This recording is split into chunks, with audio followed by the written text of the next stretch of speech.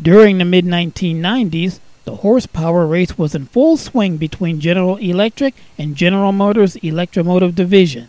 Starting in 1995, EMD revived the 20-cylinder engine design and introduced the 5,000 horsepower SD70 Mac. GE soon responded with the 6,000 horsepower 7 HDL prime mover in their AC 6000 CW locomotive. EMD answered back with the GM 16 V26 5H 4-stroke diesel engine with a similar 6,000 horsepower output. Thus, the SD90 Mac H was born.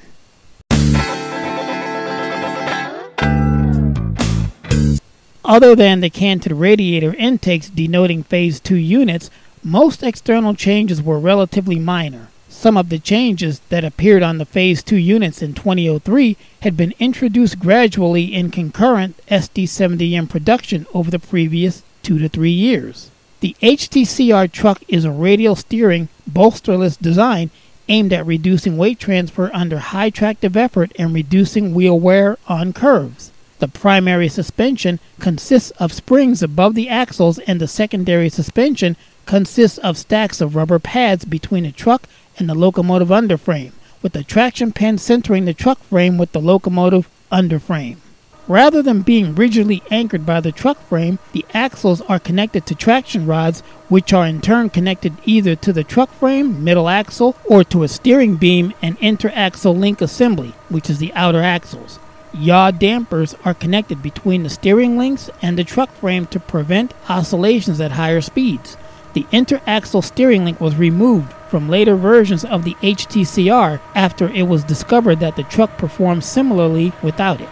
The first version of the HTCR truck used a solid bearing adapter design that fully surrounded the axle. The shock absorbers were located directly over the axle ends on the left front, right rear outer axles, and both sides of the middle axle, and the bearing adapters were retained by a bracket that extended over the end of the axle from the truck frame.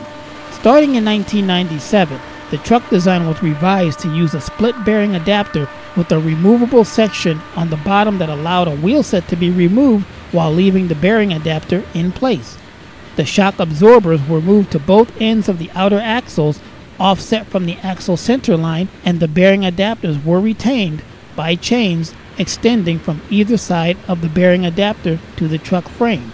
In late 1997, the yaw damper bracket was slightly revised with the end attached to the truck frame rotated by 90 degrees. On Phase 2 units, the yaw damper bracket on the truck frame was changed from a narrow metal bar to a wider metal plate.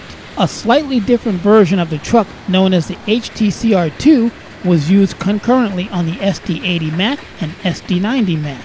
It was very similar, but used an even wheelbase, 82 inches between the axles rather than 80 inches outboard and 84 inches inboard, and a wheel diameter of 45 inches rather than 42 inches. Most SD70 Macs were built with an isolated cab. Compared to units with a non-isolated cab, the rear of the cab wall was farther forward and the dynamic brake intakes were slightly shortened. The rearmost roof panels over the engine compartment were split in two on early production units. Most, but not all, later units used single panels.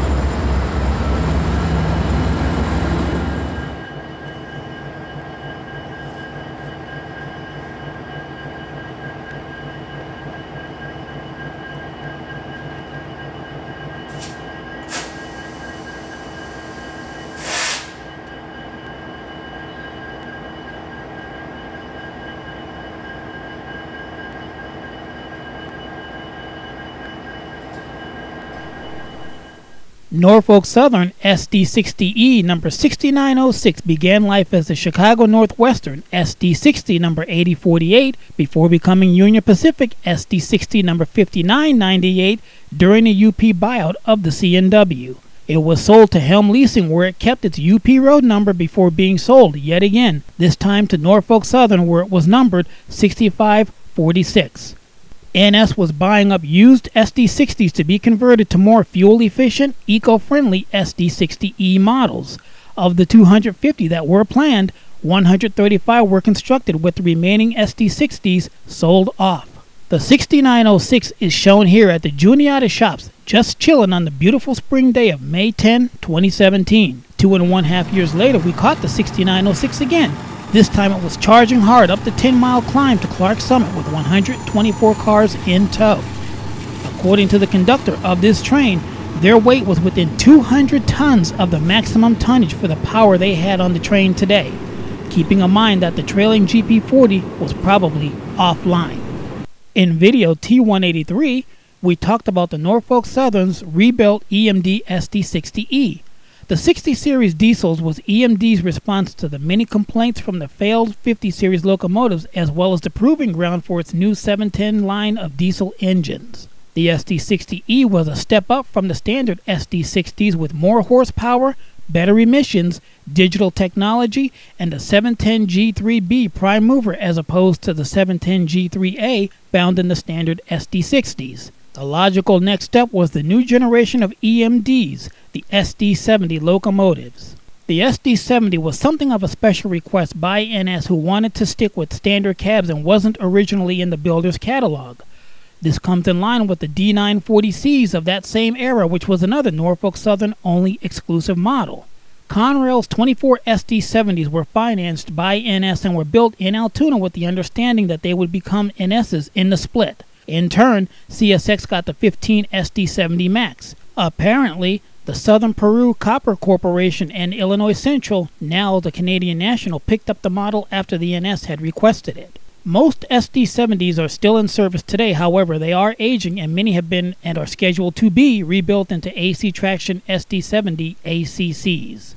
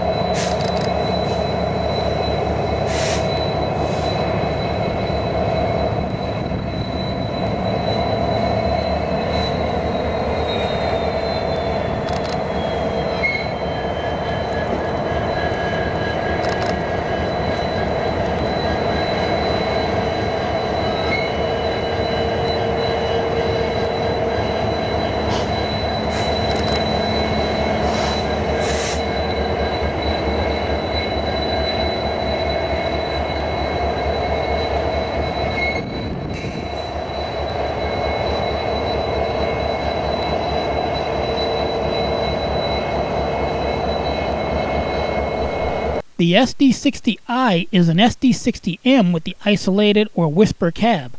It's fitted with a cab that is isolated from the frame of the locomotive with rubber gaskets, which reduces noise and vibrations from the prime mover. Spotting an isolated cab on any EMD is easy by the seam that runs across the nose and on the long hood where the cab connects with the body. Only the Canadian National bought the SD70I, having 26 of them in total. And that's 2585 north, 931 after stopping. CBF 672. This is Authority of Fast Signal displaying stop indication. Northward direction, main track to main track. Handling our route. Over. The SD70M has the North American safety cab. There are two versions of this cab on the SD70M, the Phase 1 cab and the Phase 2 cab. The Phase 1 cab was first introduced on the SD60M, and the boxier, angular Phase 2 cab, I call them notch noses, is shared with the Phase 2 SD90 Mac, SD89 Mac, and the SD80 ACE. The SD70M has D90TR DC traction motors and the 710G3B prime mover. They generate 109,000 pounds of continuous tractive effort. All Phase 2 and some Phase 1 SD70Ms have the SD45 style flared radiators, which allow for the larger radiator cores needed for split cooling. Production of the SD70Ms ended in 2004 with the production of the SD70M-2. Over 1,600 SD70Ms were built, with most going to the Union Pacific, who made history by ordering more than 1,400. Other buyers were the CSX, the New York Susquehanna and Western, Norfolk Southern, and Southern Pacific, and some that were even built for export. NS has recently placed their Phase 2 SD70Ms in storage for eventual sale.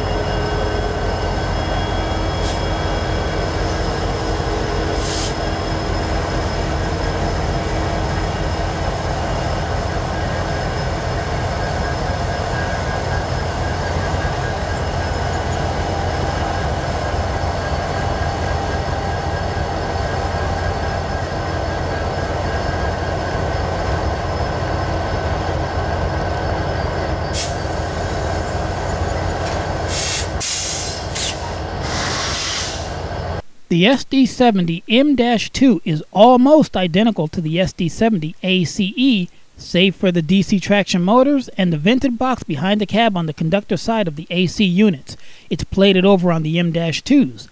The M-2 grew out of the need for EMD to comply with the new Tier 2 emissions requirements in the United States. Its biggest competition was the General Electric ES44 DC, which outpaced the M-2 in sales. Canadian National and Norfolk Southern operate the largest fleets, with the CIT Financial Group having leased out about 11 of them to the Florida East Coast at one point. Just like the Phase 2 SD70Ms, NS has recently placed their SD70M-2s in storage for eventual sale.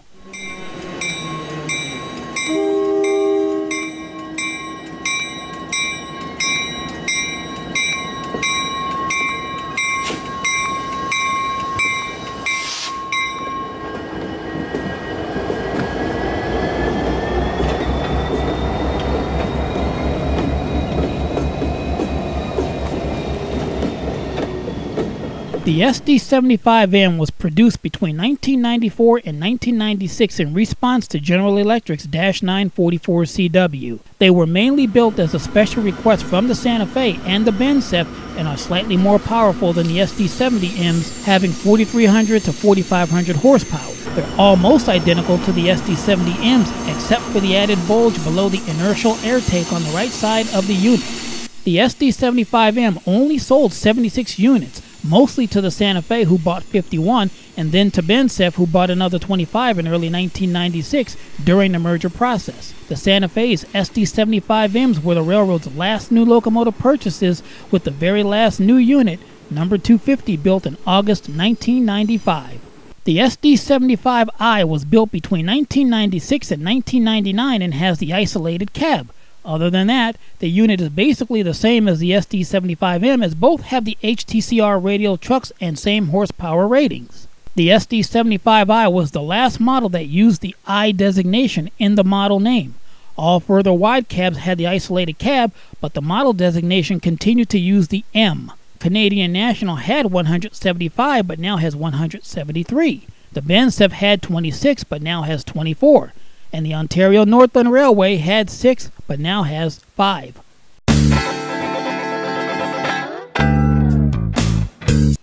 There was no single major change during the SD70 ACE production after 2005.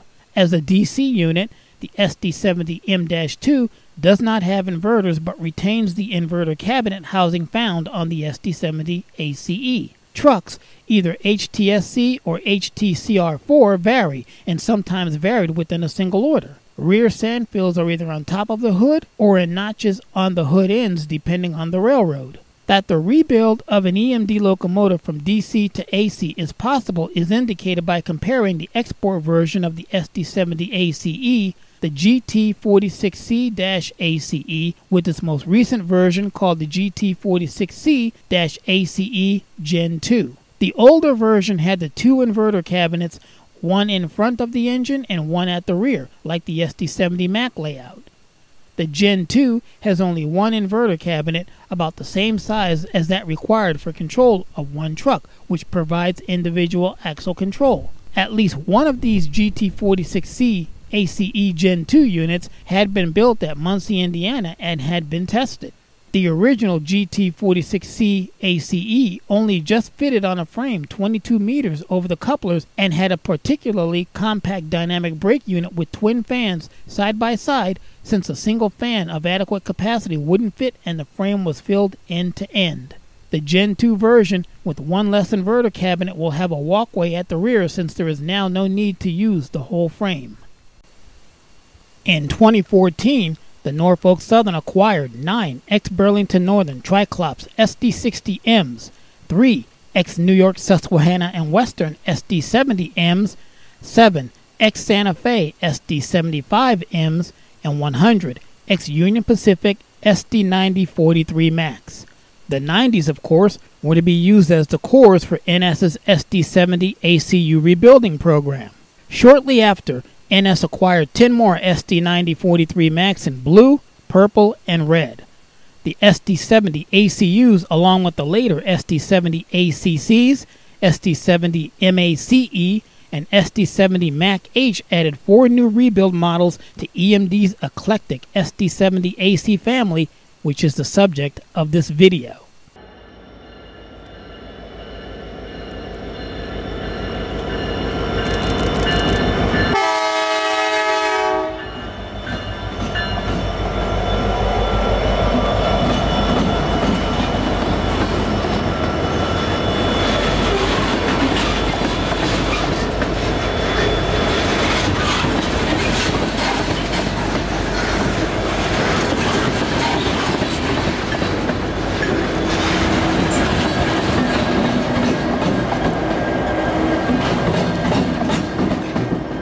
There's always been a feeling among some people that the two-stroke engine would not be able to meet the tightening environmental regulations as easily as a four-stroke, which may be why EMD moved toward a four-stroke as the new prime mover design. The problem with the two-stroke is said to be twofold. They tend to burn more lubricating oil as they run, which add to pollutants, and there is a carryover of some of the charge when the cylinder is scavenged, meaning that some of the unburned fuel can pass through the cylinder from intake to exhaust and increase hydrocarbon emissions. These are both difficult problems to solve while sustaining fuel efficiency at the same time. Looking back at the old GE engine as an example, the road switchers started out at around 2,500 horsepower and with modifications are now producing 4,400 horsepower. One problem is to find a place to put all of that fuel that a larger engine consumes. The underframe nowadays seems to be pretty well full on modern day locomotives. Intermodal trains tend to require lots of horsepower, and if a higher horsepower locomotive can be produced at a lower cost per horsepower than present locomotives, it will sell. Union Pacific, for example, likes to put 15,000 to 20,000 horsepower on some of their intermodal trains, or so it would seem.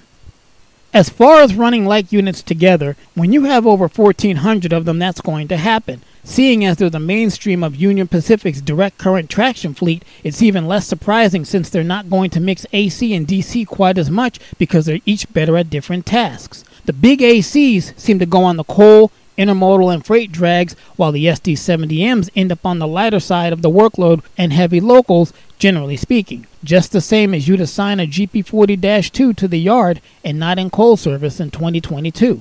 The real question regarding the SD70s, especially for UP, is when they'll be replaced or rebuilt. Remember that record-setting 2,000 unit lease order that saved EMD at the time? Another 2K unit order or rebuilding project to EMD would reestablish the marketplace and keep GE honest and on their toes, especially in the pricing. My guess is that it'll be a long time before the SD70Ms are actually replaced on UP, since they're still using 35 to 40-year-old SD40-2s that have been rebuilt for continued service.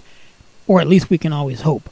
The SD70 Mac was introduced in 1993 following 2 years of tests with 4 SD60 Mac prototypes. It was EMD's first production locomotive with AC traction motors and, along with the rest of the SD70 series, was the first to use EMD self-steering bolsterless HTCR truck design. Burlington Northern and later the BNSF accounted for the majority of production, ordering nearly 800 units over the following 7 years. The precise control and ruggedness of AC traction motors allowed for superior performance in both low-speed lugging and dynamic braking, and AC traction has since become ubiquitous on modern 6-axle freight units sold in America. The SD70 Mac was produced alongside the DC-powered SD70M and related models such as the SD70 and the SD75i. Although the two models shared many similarities, there were some differences aside from the traction system. SD70 Max rode on a slightly longer underframe, 74 feet versus 72 feet 4 inches over the coupler pulling faces, with the extra hood length visible behind the radiator intakes. While DC models used 2 separate traction motor blowers, the SD70 Mac continued to use the central blower design of earlier EMD models, with the duct on the left side extending from the hood and running along the walkway. The inverters for the AC traction motors were housed at either end of the hood, one under the dynamic brake intakes and one under the rear half of the radiator intakes. Most SD70 Macs were rated at 4,000 horsepower and later units uprated to 4,300 horsepower. Most were also built with EMD's isolated cab, which can easily be identified by the seam running around the nose and behind the back wall of the cab. While the SD70M received revised model designations for both changes, the SD70i for the isolated cab and the SD75M/SD75i for the higher horsepower versions, the SD70 Mac apparently did not. No SD70 Macs were built with the older standard non-safety cab that was used on the SD70. SD70 Mac production occurred largely prior to the end of 2000, and the last SD70 Macs ordered by the Alaska Railroad and CSXT after 2003 featured canted radiator intakes for a revised split cooling system. In 2005, the SD70 Mac was replaced by the SD70 ACE, which met the Tier 2 emission standards and which was built on a substantially revised platform. 14 former BNSF SD70 Mac locomotives were working across the Norfolk Southern system on lease from Progress Rail in 2018. The units were pulled from long-term storage in Minnesota and delivered to the NS at Streator, Illinois in December of 2017, then ran as a special movement from Kankakee, Illinois to Bellevue, Ohio for inspection by the mechanical department. The units were then forwarded to the Chattanooga Diesel Shop, which began releasing them for service in early January. Later that month, several had worked their way to various points on the system, including northeastern Pennsylvania, but most were in service on the Alabama division down south. The units had PRLX reporting marks and were numbered from 9551 to 9564. The 9564 was in the current BNSF orange paint scheme, as the remainder were the original Burlington Northern Grinstein green dress. Meanwhile, over on the CSX, 25 SD70 Macs, SD70 ACs, and CSX parlance were to be upgraded and or rebuilt. The work took place at the CSX's Huntington Heavy Repair Shop. Their primary upgrade was replacing the original Siemens control systems with Mitsubishi's Melco control systems, which seems to be the trend in locomotive rebuilding these days. Their 710 engines were refurbished by having new power assemblies installed. The locomotive cabs were upgraded with new floors and ceilings, LED lighting, display screens, electric refrigerators, and camera systems. A new CCB2 air brake system was installed, and the trucks were rebuilt and new wheel sets were being added. The process took about 6 weeks to complete, and the diesels returned to service in 2019 with 15 more that were to be completed in 2019 and 10 more in 2020, serving as test units for the initial 12-month trial period to evaluate if the project was worth continuing. The SD70M-2 and SD70 ACE were a redesign of the EMD SD70 series aimed at meeting new emission standards that took effect in 2005. While they shared many mechanical components with the previous SD70M and SD70 Mac models, they received a substantially altered car body and underframe that borrowed some features previously used in the SD80 Mac and SD90 Mac series. The air reservoirs and associated piping were all moved to the engineer's side, while the traction motor cables were moved to the conductor's side as on contemporary GE units. The dynamic brakes were moved from the front to the rear of the hood, and a wider radiator section was located behind a lowered and tapered central hood. The underframe was several inches taller than on earlier SD70 models and resulted in a shorter cab being adopted from the late model SD90 Mac. The radial steering HTCR trucks were carried over, and a new, simpler HTSC truck was introduced that lacked radial steering and rode on a shorter wheelbase. Unlike the SD70M and SD70 Mac, which rode on different underframes, the SD70M-2 and SD70 ACE were nearly identical. The main differences were the substantially thicker and more numerous DC traction motor cables, smaller traction motors, and absence of inverter cabinet vents on the SD70M-2. Visual changes over the production run were numerous but relatively minor, and as the SD70 ACE outsold the SD70M-2 by a wide margin, the latter had fewer variations. The 60 SD70 Aces on Norfolk Southern that number from 1175 through 1234 are classified by NS as the SD70 IAC. All units are equipped with IAC, that's individual axle control, with one inverter per axle for better overall control of tractive effort. Units 1225 through 1234 were originally built in 2019 to NS specs, but for the Progress Rail lease fleet, and were painted in black and white with Progress Rail logos and lettering and numbered as EMDX 2115 through 2124. The units were never used in revenue service before being acquired by NS and were repainted by Progress Rail and delivered to NS in March of this year. This year being 2022 for those of you watching this in the future. Personal opinion, I'd say that the current EMD individual motor control inverters would fit in the space of the DC switchgear on an SD70M and wouldn't require the long frame of the SD70 Mac. Just my opinion, of course. I'd also expect that the older SD70 Macs might get rebuilt first, since they could use the existing motors, just replacing the old inverters as they become unsupportable. Over at General Electric, much of the C44-9W and AC4400CW is fundamentally the same. Length, much of the equipment, layout, etc. aside from the actual traction motor package, whilst the SD70M and 75 variants are 2 feet shorter than the SD70 Mac with a different equipment layout like we talked about earlier. It might be possible to use ACE parts such as the inverter cabinet, but that would probably be a serious bit of work in comparison to the -9 to AC44 rebuilds, I think. Like the Aces before them, the IACs were all small orders. Back around 2010, NS had orders on the books for ES44AC and SD70 ACE diesels. They had been buying more of the GE product for the longest time, which totally spoke volumes. I personally have no idea why they would just order 25 AC EMD units per year over 4 years. It makes no sense to me. But you know, NS, they do that kind of stuff. Their first SD70 orders were all very small orders as well. One of them was only 10 units, I think. Again, personal opinion. I'm guessing it's because they gave EMD a token order every few years to use as leverage to get better pricing maybe, like I talked about earlier with UP. I guess that's why they bought approximately 250 SD70, 70M and M-2 models and over 1,000 -9s. And CSX does the same thing. Look at the 2003 order of SD70 Max, the 4700 through 48 something. They bought about 150 of them over 3 orders, of course, but more than 600 AC4400 CW variants.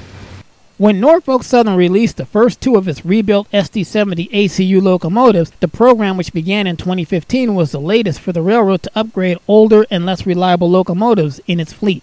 The program drew from the former 100 Union Pacific ST90 43 Max acquired secondhand from EMD. The rebuild program featured a completed electrical upgrade replacing the existing Siemens electrical equipment, including the inverters with Mitsubishi Electronics. The existing cab was replaced with the new isolated SD70 ACE cab, along with a number of other smaller changes to the locomotive during the rebuild.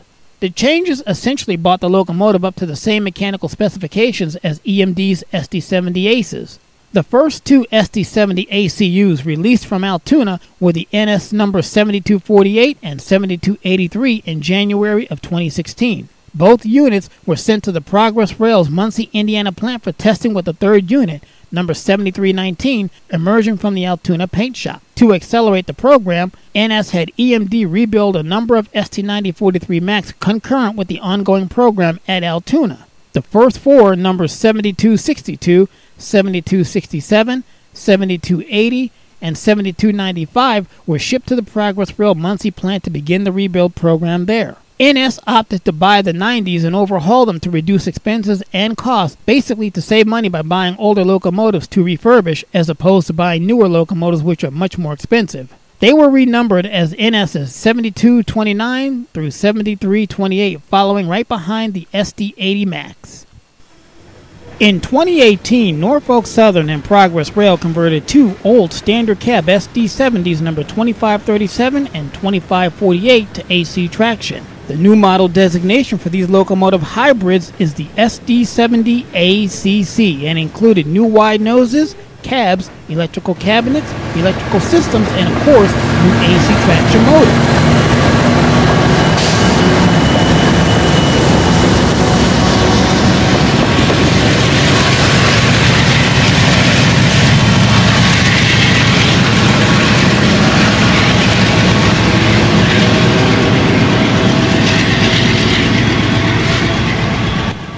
The two original SD70 DC to AC rebuilds were sent to the Progress Rail facility in Patterson, Georgia. The 2537 was initially sent to the Progress Rail plant in Muncie, Indiana before heading to Georgia, while the 2548 had been in coalfield service on the Pocahontas division before making its journey to the Peach State. The original cabs and electrical cabinets were replaced with a newly designed cab reminiscent of the SD70 Max that we talked about in part 1 of this series. An EMD SD70 ACE style wide nose, AAR style control stand, Mitsubishi electronics, a new main alternator, and additional weight was added to increase the maximum weight to 432,000 pounds when fully loaded with supplies, just like its GE competitor. The existing trucks were rebuilt with new AC traction motors installed. A new CCB2 computer-controlled braking system was also installed. All units are equipped with PTC, that's positive train control systems, and are equipped for use in distributed power unit operation. Lastly, all are equipped with an automatic engine stop-start system. After rebuilding, the two returned to Muncie and emerged with new paint and were renumbered as the 1800 and the 1801. From Indiana, they were shipped to the Transportation Technology Center in Pueblo, Colorado, where they underwent additional high-speed and software testing. When the testing was completed, they went to the Juniata shops for repainting before being put into active duty service. When originally rebuilt, units were rated at a whopping 4,500 horsepower, but since then, all units have been derated to 4,300 horsepower until cooling system upgrades can be designed and installed.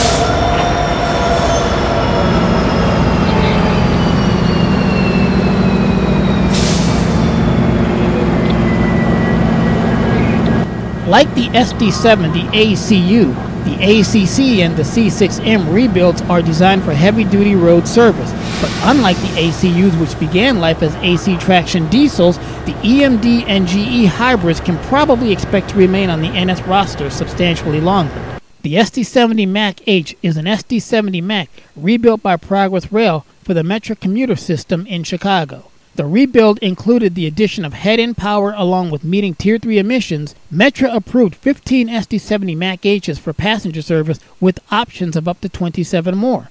The units will be the first 6-axle passenger engine since the EMD F40C and the Alaska Railroad's head-end power-equipped SD70 Max. Another rebuilt SD70 MACE is the SD70 MACE, which features new Mitsubishi electronics and traction motors to replace the Siemens traction motors. They were first rebuilt for the BNSF Railway and then later rebuilt for CSX and Kansas City Southern.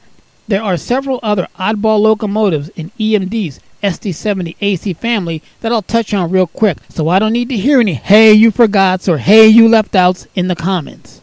There's the SD70 ACE-T4, the SD70 ACE-T4S, the SD70 ACE-P4, the SD70 ACE/BB, which is probably either a different gauge or maybe has a different truck configuration. Then there's the SD70 ACE-P6, the SD70 AH-T4C, which are Tier 4 credit units, and the H designating them as heavy. There's the SD70 ACE/LCI, the SD70 ACS, the SD70 ACE/4S, and the SD70 ACE/LW.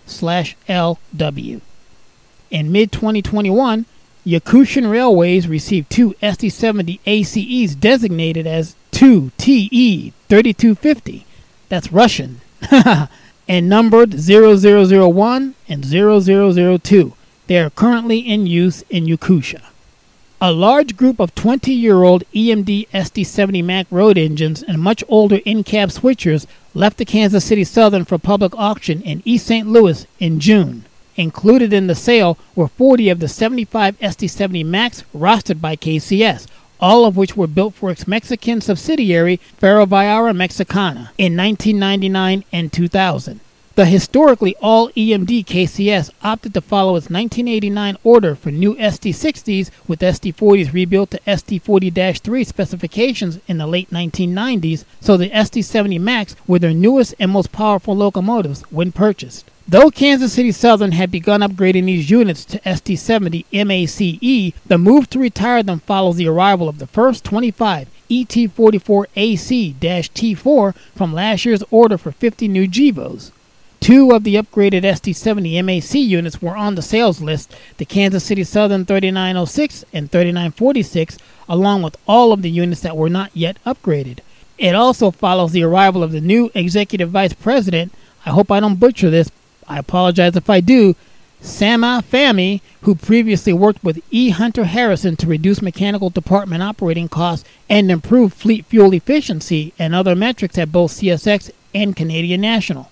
That process has notoriously included the retirement of older, less fuel-efficient locos. He also spent 3 years with GE Transportation. Accordingly, it's no surprise that the auction will also include 16 of the SW1500s remaining from the 50 that KCS purchased between 1966 and 1972. Listed in the sale were KCS's 1507, 1509, 1574, 4302, 4325, 4326, 4329, 4330, 4331, 4335, 4336, 4338, 4342, 4352, 4355, and 4356. Also listed is a roster oddball KCS 1001, one of 2 former Corinth and Counts SW1001s retained after the takeover of the Mid-South Rail in 1994. The 1974 switcher is one of just 112 of the models sold to U.S. buyers and was the last 1,000 horsepower switcher offered by EMD, basically an SW1000 that was on top of a lower height SW1200 frame. 2 of the most unique engines on the KCS roster rounded out the listings, the KCS 1400 and KCS 1401. Both are examples of the 1400 horsepower rail-powered genset model RP14BD that was built in 2008 using as cores the two Green Goat GG20B hybrid units rail power built for them just 3 years earlier, Kansas City Southern's 1868 and 1869. Those were built using two former Mid-South GP10s which had been rebuilt from GP9s by original owner Illinois Central. With original construction dates of 1954 and 1955, they are officially the oldest units on the Kansas City Southern roster. Of course, there's a lot more to talk about regarding the in-cab switchers and gensets, but that was another video and will be another video. For Trains 21, call me AC.